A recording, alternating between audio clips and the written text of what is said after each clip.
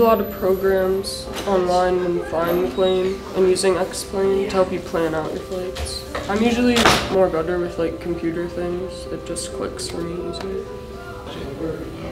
I think our generation is like using it more and more every day. So. We use it to use the flight simulator, which we use to fly planes and learn aerial navigation. We use Google Classroom to have a Google Sheet with a set of instructions and stuff we have to check off, and then we use the flight simulator to do those tasks. The flight simulator is the only real technology that helps you do anything, because you can't go out and fly a real plane, but you can, like, say you're doing like a cooking simulator or something, you can like go and cook, but you can't go out and fly a plane. So I guess the simulator in aviation class helps you fly.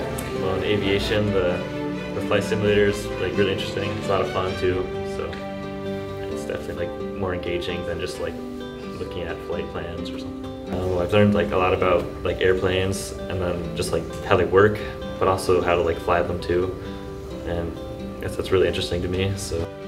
Well, I suppose if I ever wanted to fly a plane, I wouldn't be clueless and accidentally go to Norway instead of going to Hartford Airport. Aviation Course.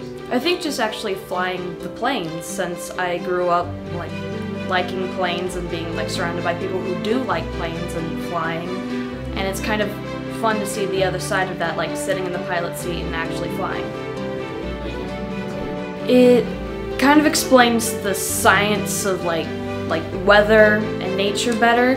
It also gives one more career opportunity I could go down. The purpose of aviation is basically we have students in Introduction to the Field of Aviation concentrating on ground school, a little bit of stuff using a flight simulator as far as navigation goes, but again, kind of teach the math, the science, the history. So it depends on the interest of the students, but there's a huge demand from pilots right now. So this is a wonderful opportunity for people to experience it, to try to get a feel for everything before they actually say, oh, maybe this is something I want to do. On the flip side, it also teaches them a lot about navigation. You can learn about physics, you can learn about the history, especially for Connecticut, just to kind of give them an introduction.